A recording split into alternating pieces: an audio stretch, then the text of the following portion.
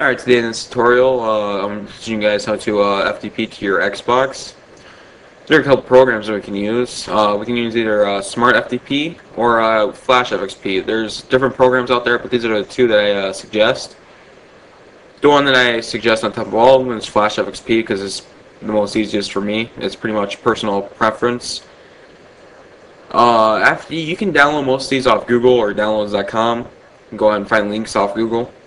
To start this off, we want to make sure we have them on a dashboard or open up into our Linux on our Xbox. And we'll make sure we have our Xbox on with no disk in the tray.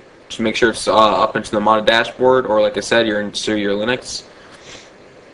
Once you've done that, you can go ahead and click on Flash FXP or your FTP program.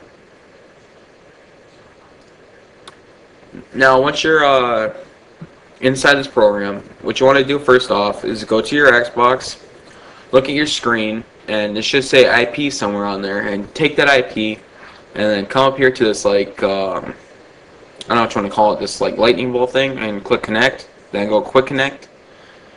Now for the server of URL, we want to put our IP in there that we see on our Xbox, so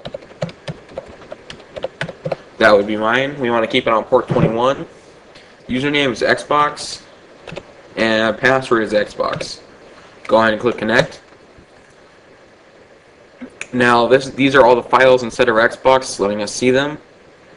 What you want to make sure you never do is delete any of the files or the subfolders inside these files.